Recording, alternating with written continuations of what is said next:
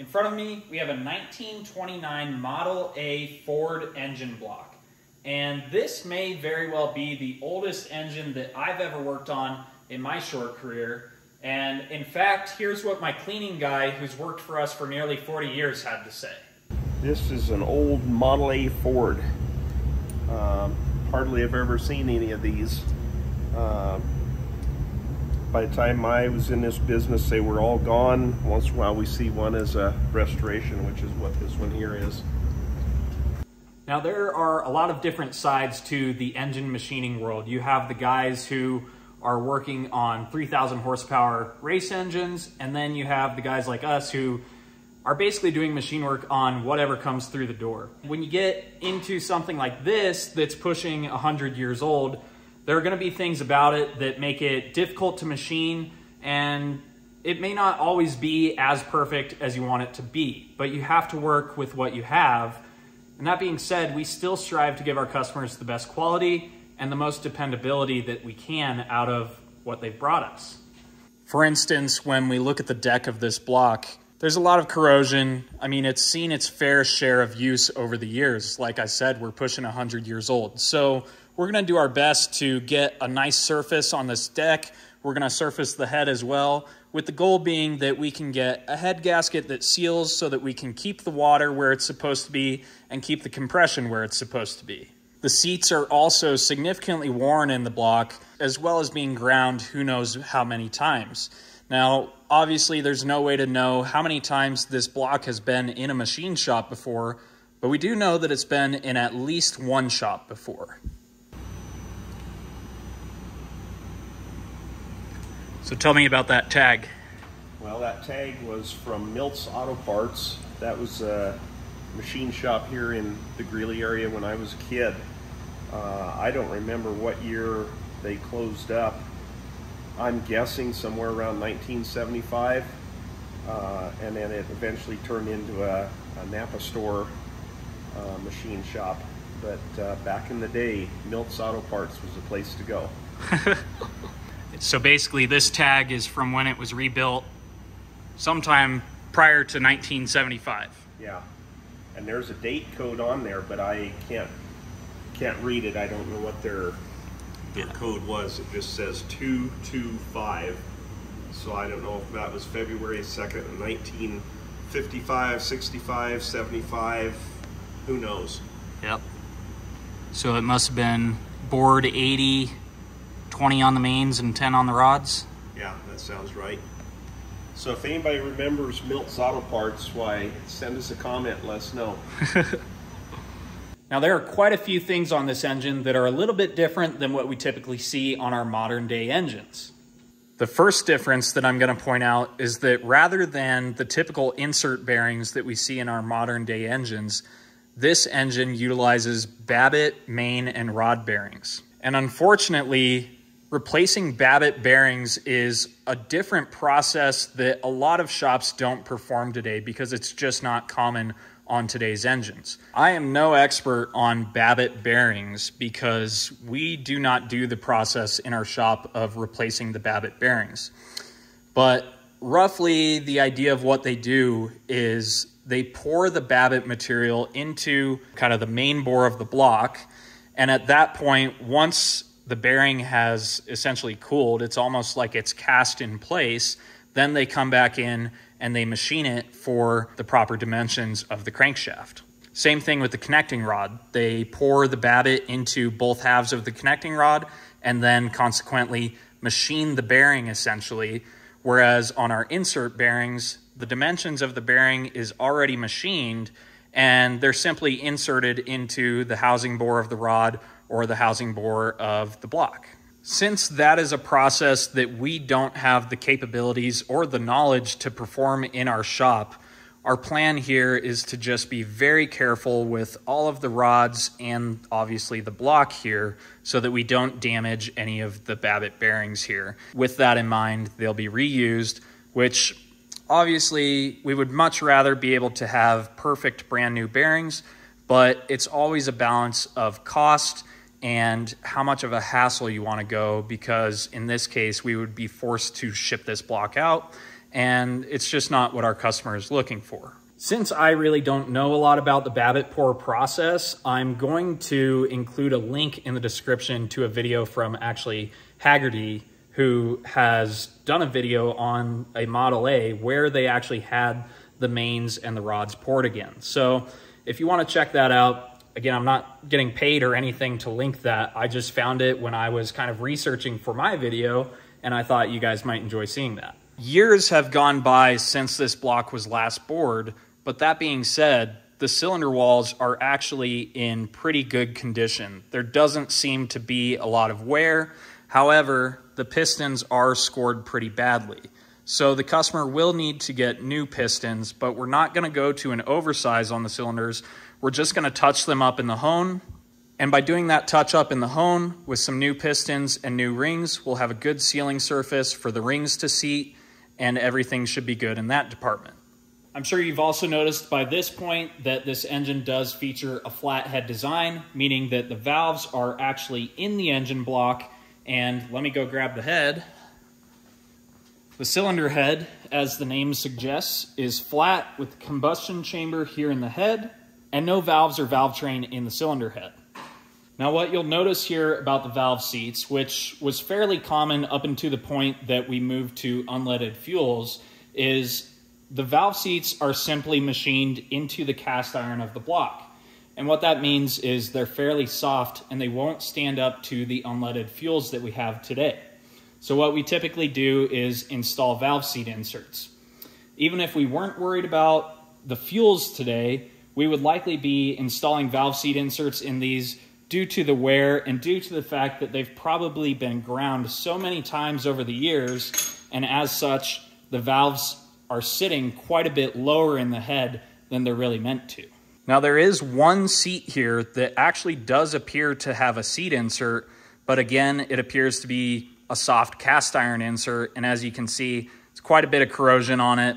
So we're gonna be replacing all of the valve seats in this head and remachining them. Flathead engine designs really were not all that uncommon all the way up into the 50s, and I think some maybe even into the 60s. But what surprised me about this engine is the design of the valve and the valve guides. I just know that some of the old school guys are gonna make fun of me for saying that I've never seen this, but I personally had never seen a valve guide design that was actually in two pieces. So this is the assembly for one valve guide, and you can see how it's split right down the middle there.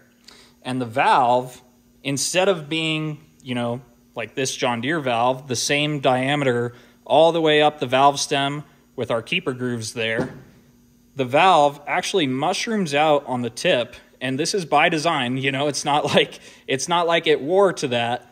It was designed this way. Maybe there'll be somebody in the comments who can offer a little bit more insight to this, because I'm not sure if they were just after more surface area there on the tip of the valve for wear, or if it was designed for possibly even ease of assembly, or maybe even ease of, you know, serviceability basically. But essentially what you do here is you put the valve in, then you take your valve guide here and take the two pieces, and they go right there around the valve, and that slides up into the bore of the block, which I know you guys probably can't see that at this point. I'll get a better view of it in a minute. Then you have your valve spring here, and the guide pushes up. The valve spring is what's holding the guide up into the bottom of the block. Because again, as you can see, you have your two pieces here. It's got this flange on it, and that goes up into the bore of the block around the valve, just like that. Essentially, that spring is holding the valve guide in place in the block. But the thing is, that would give kind of an ease of assembly, and it would give ease of serviceability, because when your valve guide wears out, it's just a slip fit in the block, so you can drop these two pieces out, put a new valve guide in, and get it reassembled and get moving down the road. The retainer is a little bit different as well, as opposed to our normal two-piece keepers that go in the keeper groove right here with a retainer that comes up over them. You basically have this little guy here, and you actually need kind of a special tool here to compress the valve so that you can get the retainer put in place. So we actually have one of those tools.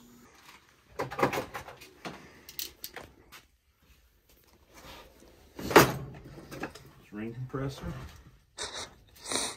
his ring groove cleaner,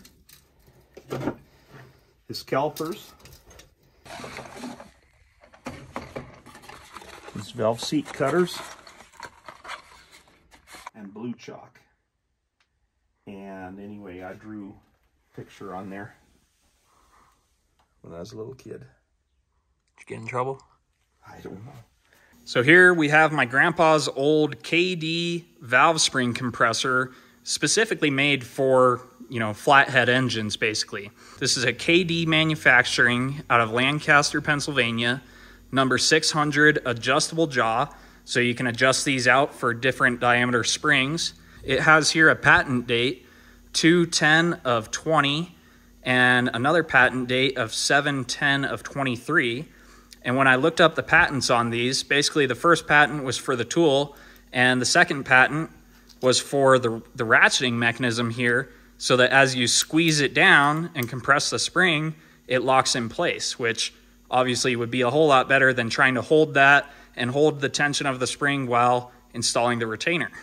And when I was doing some looking, they actually made a model that was specific to the Model A, but my grandpa didn't have that one. My dad said that back in the day he was actually a Chrysler guy, which is funny because now we're Chevy guys, so go figure. Essentially what we'll do here is get that pushed in under, there we go. So now it's under the valve spring, and we'll compress that there. And now we'll take our little keeper, well, not keeper, our little valve spring retainer. That slides in place like that. There we go. So now we have our valve installed. Pretty interesting the way things were done and what Ford's idea was, you know, clear back in the day, almost 100 years ago. And all of the tooling that we use to cut valve seats is guided by a valve guide pilot. Basically, that goes down inside the guide. Your tooling rides on top of this pilot. So the pilot actually spins in the guide, so there has to be a little bit of clearance. But the more clearance you have, the sloppier your machine work gets. So these two-piece valve guides actually kind of induce a problem for me as far as getting a quality valve seat cut. I'm really not excited about doing the machining with that much play in the pilot. It's just not going to be fun, and I don't think I would produce a quality seat. And I know what you're saying. Oh, it's a 1929 Model A. It ran fine before. It's only got like 4-to-1 compression. It'll be fine. And I agree it would probably be fine, but my goal, as always, is to do the best quality work that I can. And when I have a machine that I know can cut really nice seats with the right pilot, it's kind of what I, prefer to do. So rather than setting up my tooling with a pilot that should be the correct size for the valve guides when they're installed in the block, and trying to machine a nice concentric, properly aligned seat with that much slop in my valve guide, we decided that there might be a compromise. Without the valve guide installed in the block, these bores actually measure about 595. So I have 0 set as 590 thousandths, and we're roughly 595, 596 there on the end. So the first thing we're gonna do is look for a SERDI compatible pilot that is the correct diameter to fit the parent bore of the block here nicely. And that way we can do all of our valve seat cutting with a nice fitting pilot and know that we're gonna be at least concentric to the outside diameter of that guide. That'll give us the best chance of cutting a nice seat. If it turns out that we have to order that pilot as a custom pilot, that may increase the cost significantly. So one other option we thought of was basically fitting a bushing on one of our current pilots that would fit the block nicely and therefore would save us a little bit of money, but still get us nice and concentric and rigid to cut our seats. Obviously, when we get to the point of actually doing the work on this block, I'm going to be showing you guys the entire process, so you'll get to see what we end up deciding to do. Every single week, we kind of get something different. We get such a wide range of engines in here. We've got that Jaguar that we're working on right now. I've got a John Deere head set up on the Surrey right now that I need to get cutting after I finish up this little video here. And then we get, you know, a 1929 Model A Ford. It's kind of fun, and, you know, this engine intrigues me because it's different than anything that I've ever seen. So I thought that you guys might enjoy seeing it as well. By the way, I am heading out to the SEMA show later this week, so if you guys are going to the show, if you happen to see me, definitely stop me and say hi. I'd love to see some of you guys. I've got some new stickers that I'll probably be handing out. As soon as I get back from the show, I'm going to be jumping back into the Jaguar block that we've been working on and trying to get that job wrapped up, because we finally have our pistons in, so there's really no excuses now as far as getting the block decked and the cylinders bored and honed so that we can get that job finished. So I thought it'd be fun to give you guys a little bit of a different video this week and kind of update you on where the channel is headed for the next few weeks here. Be sure to like and subscribe, and we'll see you in the next one.